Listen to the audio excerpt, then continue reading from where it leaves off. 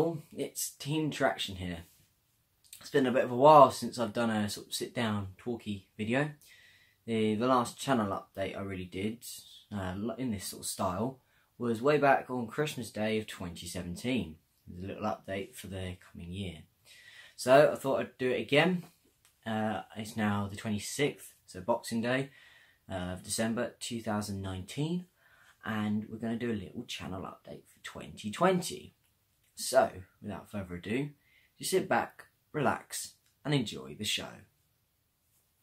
So, where to begin?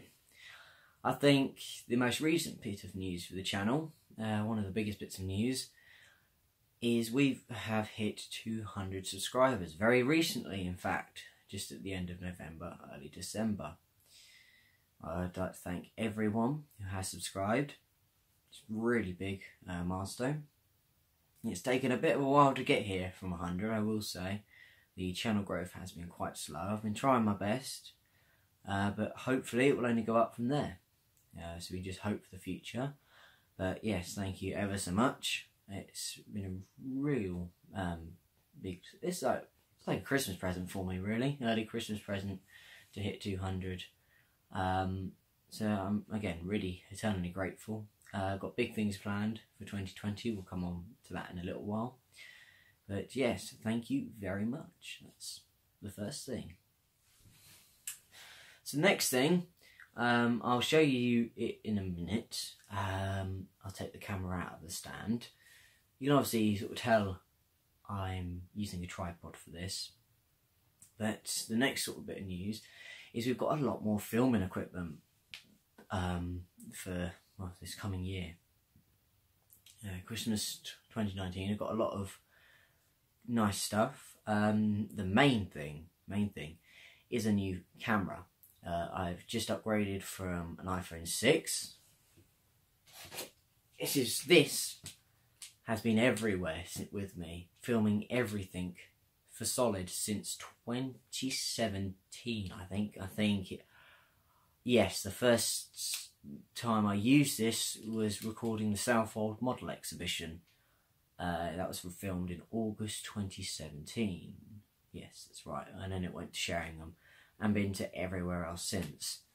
Good phone, decent camera, but it's past its life expectancy. I've had it for nearly 3 years now.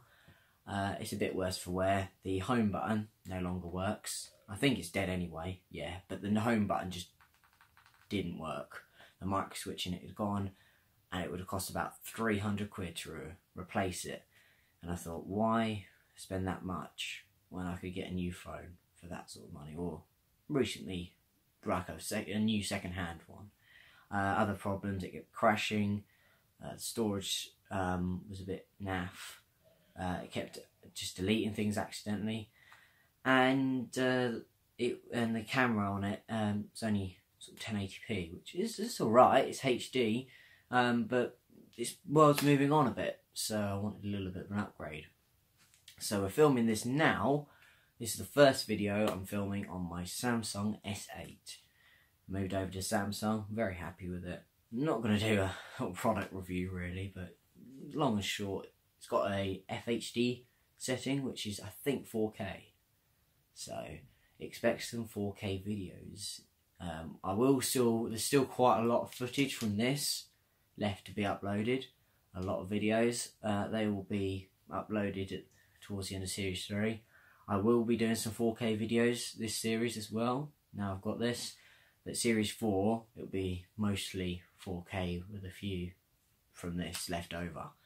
So this will be the transitional period, just like Series 1, it was transitioning from my iPhone 5 over to this one. This was a big upgrade from that, because the iPhone 5 could only record 15 minutes of footage per time, because it had 5 gig of storage. Even with everything deleted, I literally had to delete all of my apps, apart from camera, if I wanted to go on a filming trip. This has been quite similar. This is 64 gig, that is 64 gig, but it has an SD card slot, so I can have probably a 500 gig memory card in that, so that would be good. So that's the main thing, the camera. What else? You may notice a little bit of light reflecting off my glasses. I've got a new, same tripod, but a new top to the tripod. It's quite hard to explain, but I'll show you it in a minute. It's basically in a rectangle, which the middle bit holds my phone. The top bit then has slots for the first new thing, or second should I say, second new thing, which is a light. It's a little soft box, and it's really nice. It gives some good lighting. Something that I've really neglected in my videos is lighting. It's just been what I can get. Now I've got a Pacific light which illuminates it a bit more. It's a lot better. The third thing, I hope you notice a bit of a difference, is sound. So far it's all been recorded with my with just the iPhone's you know, sound, like the microphone inside the iPhone, which is good, don't get me wrong. But when you're going along on a moving train, as you will hear in some of my videos, particular ones spring to mind are the Norfolk Railway videos, because it's very windy up in Sheringham. You just hear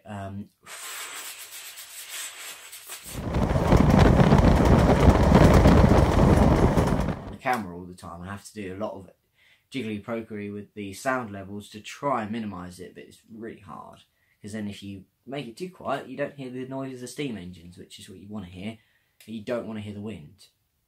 But now, hopefully, it's going to be a lot better. I haven't tested it yet, because I haven't been anywhere to test it. Literally, I got this all yesterday. I have a new mic, which is a Rode video microphone, plugs in to my phone, and it's got a fur cover on it. So hopefully that should eliminate a lot of the wind. So if you do notice an upgrade in sound and an upgrade in lighting, that's why. If we go and you also notice a video quality upgrade, like it looks more crisp and detailed, you'll know it's been filmed on the new Samsung. I will also say if it's the new one, so have all the new equipment, be better lighting, better sound and better video quality. All round better. So that is a really big plus for the end of Series 3 and Series 4. What next? So, for plans for 2020 and beyond, there's some big announcements here. First off, I'll give a brief outline of some trips I'm planning to do. There's a few that I'll reveal a bit more later. So the ones I'll say now is I'm going to definitely do a return to the BVR. The Beer Valley, where I started it all, should be the series premiere of Series 4 if everything goes well. This is because they're holding their 30th anniversary gala and they've got some special locos announced. I'm not going to say what, because it's just been posted on a supporters group at the moment. It hasn't been made fully public, so I'm not going to say, as I don't want to get into trouble. All I can say is the special guests. It's going to be a really big event. It's their 30th anniversary. What do you expect? And I'm definitely going to go and film that. The next one, again, it's been posted on a sort of Facebook supporters group. So I don't know it's fully public, so I'm not going to say. But the Mid-Norfolk Railway, I should be posting a video of the Mid-Norfolk this series. It should be quite soon, actually. I'm going to try and push it through. All the stuff there just needs to be edited. That's for Series 3, but I'm also going to go again next year in September time, or autumn it specifies. No further details of the gala have been announced. It's the Autumnstein Gala, by the way. And there is a very, very special visitor. If I can get tickets, I'm going. Again, I'm not saying what, because I don't know if it's been publicly announced. When it's been publicly announced, I will put it in the description, and I'll also say again in another video. But yeah, the Mid-Norfolk is very, very exciting, because it will be, well, I'm not going to say too much because people can then guess, but it's basically going to be pretty much a first, is all I'm going to say, for this loco in this area. That's all I'm going to say. And for the BVR, it's also a very special event. I'm not going to say anything else because I don't want to get into trouble. So yeah, they're the two main things, sort of rail related, that I'm going. Because obviously there are going to be other plans, I can do other things. And this is what I'll get onto now. The next big bit of news. I'm alright to announce this because it's me. This is the first time I'm saying this publicly. I'll announce it everywhere else. But for those who know new build steam, basically it's new building locos in the UK. They do have some in America and elsewhere in the world, but the main thing is UK. So it's basically building a new steam engine from scratch that has been scrapped. All the class members have been scrapped. Now most people will know Tornado, the first mainline new build to be completed, 2008. Some of you will know Lady of Legend, which has been the second new build complete, 2019, that's steamed. And there's about 18 others in the works, so there's a lot. So quite a few are coming to completion, quite near. Betton Grange is very close. It should be steamed 2020. So should the Unknown Warrior, which is the LMS Patriot. That'll be 2020, hopefully. Fingers crossed for a November 2020 date. And then Prince of Wales is due in 2021. There are several others as well, but they're the big ones. So the news about it, there's a website called New Build Steam, which documents it. It's like a blog site, and it sort of updates people on all of the news, how they're getting on building them. The author of that website decided to discontinue it at the end of this year, and it was going to shut down completely. This has upset a lot of people, and long story short, I got in talking with the editor of the site, and myself, I'm going to be taking over New Build Steam. January the 1st is the scheduled date for it to all kick off. So it's a big thing. I myself, I'm going to be writing all the blog posts. This is alongside my YouTube channel. YouTube channel's not going to stop. And also I'm going to be uploading, hopefully, this won't be instantly, but I'm going to be uploading news updates to this YouTube channel to link to then to my blog. So this is a big thing, big task, big responsibility. It's daunting, but I'm looking forward to it because it's also bringing forward a lot of opportunities.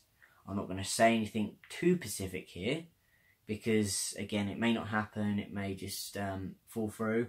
But this is the thing, with this new arrangement comes a lot more opportunities. A lot of the, well, I wouldn't say a lot, I've got in contact with most of the new build groups. They're all quite supportive of this, and some of them, I'm not going to name, but some of them have invited me to come to their workshops.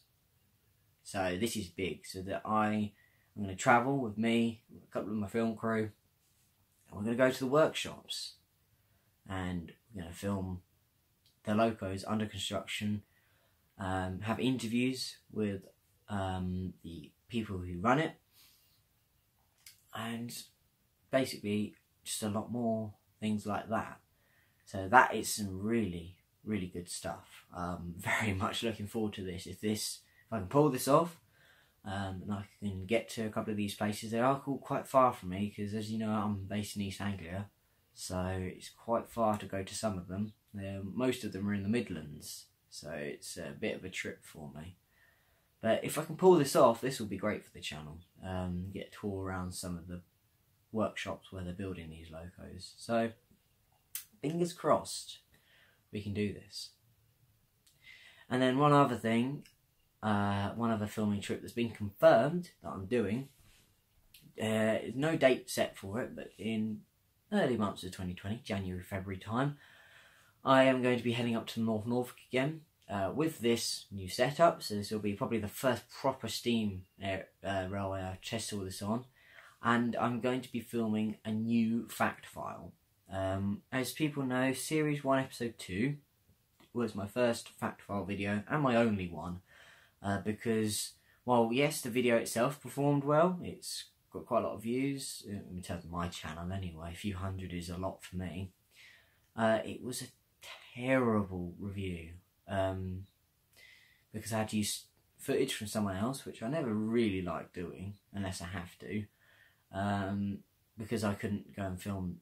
This is of the Great Eastern Y14, by the way. I couldn't go and film it, so I had to use someone else's footage.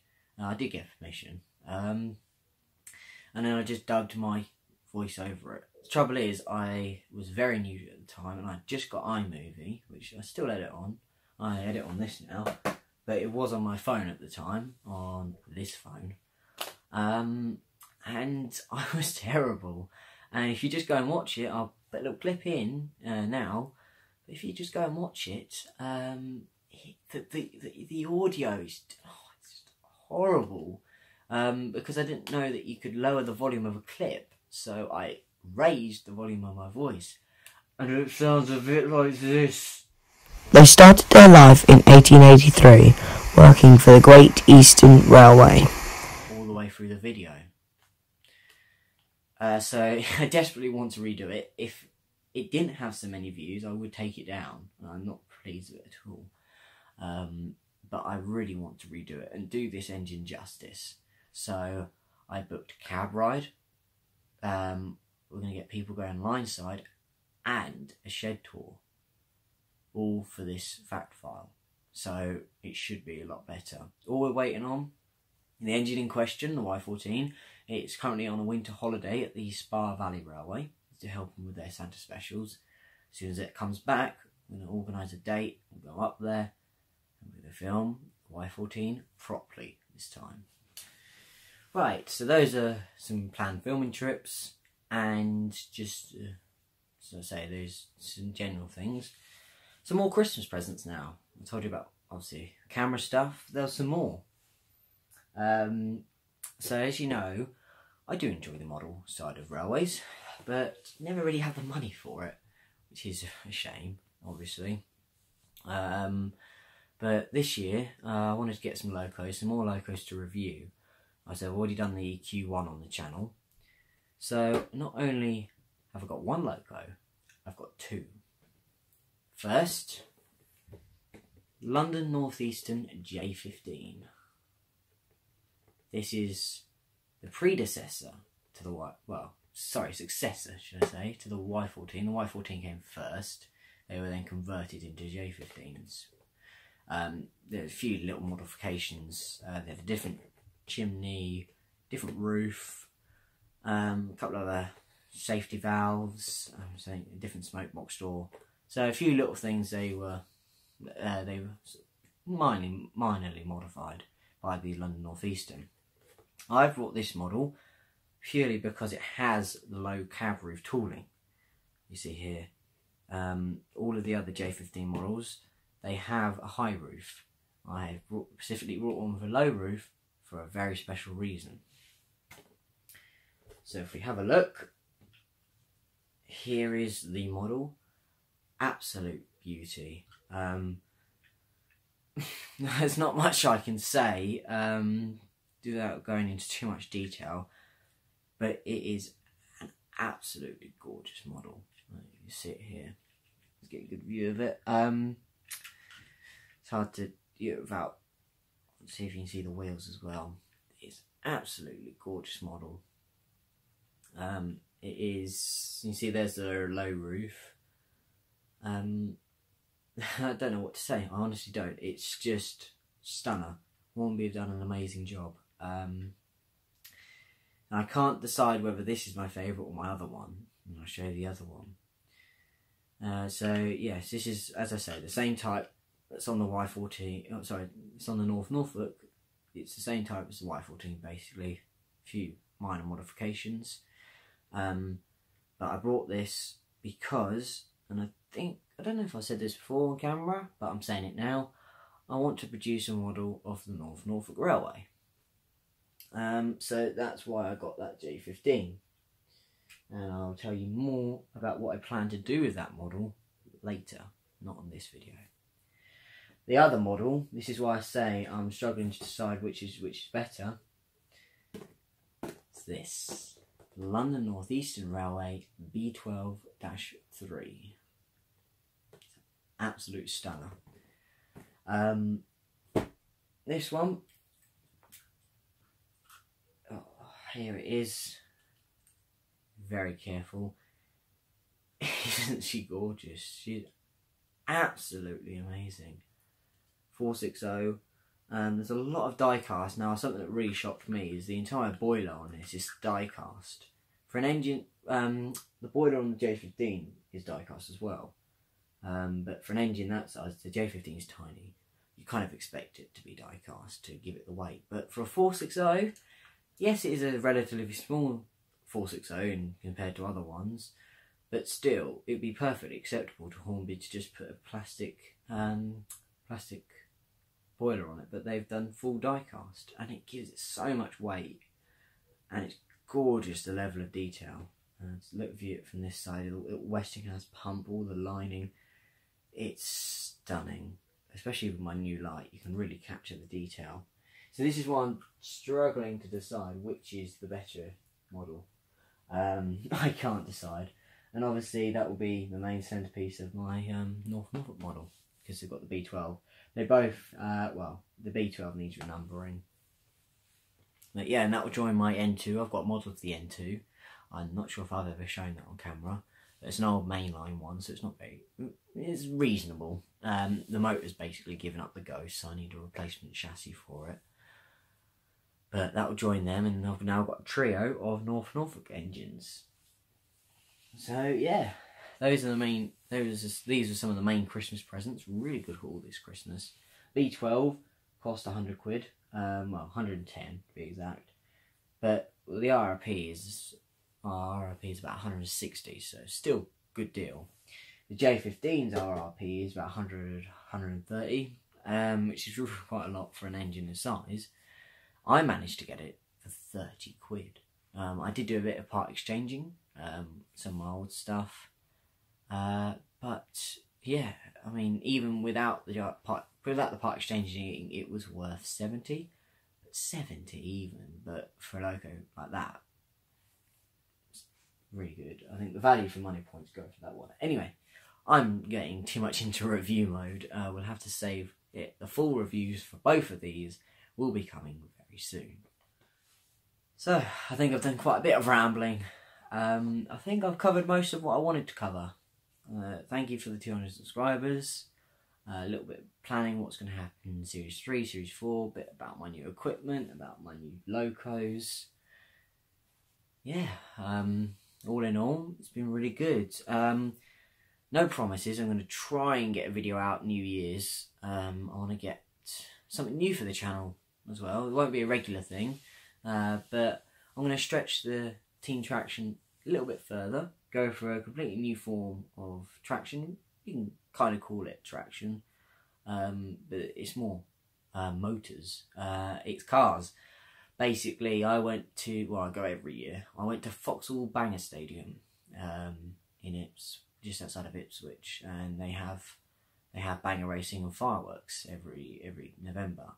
And while I couldn't edit it and get it up the same night, because it was like 11 o'clock, so I didn't want to release a fireworks video, like, you know, mid-December.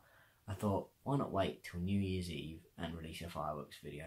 This is more fitting. I know it's technically wrong, I just thought it'd be nice to upload it then. So if I can do it, I will get it out, as well as this one. So I've got to edit this one now. I've got to do, hopefully I can edit that one.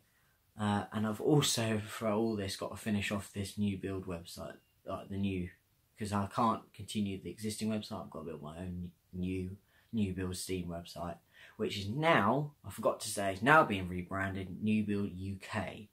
So we're going to be covering new build diesels and narrow gauge stuff later in the year. Not going to do that from launch. So that's why it can't be called just New Build Steam anymore.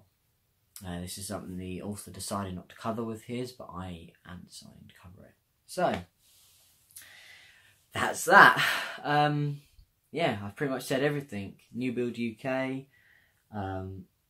I'd say I don't think there's much else to say, except thank you, again, from the bottom of my heart. Thank you for continuing to support me on my YouTube journey. I've still got a lot of Series 3 to come.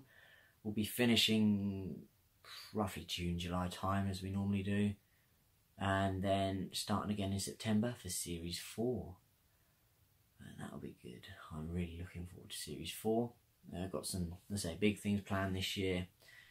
We're looking at maybe even going to another big preserved railway. That's all up in the air, but we don't know yet. So keep an eye out. I'll keep you updated on my social media as I normally do. If you want some extra content, like I say, by the way, just go and follow me on social medias. I've got Discord, which I'm quite active on. So if you ever have any questions, you want to contact me, direct message me on Discord. I'm mostly active most days. And I've also got an official Discord channel where I post sneak peeks, announcements, updates, things like that. So I think what else? Discord, if you want, you can follow me on Twitter. I don't post too many things on there, but I still retweet a few things and post a few comments to other things. Facebook, I'm on there, but I'm not very active. Just think what else. Steam, I'm not very active on there, but I will try and get active on there.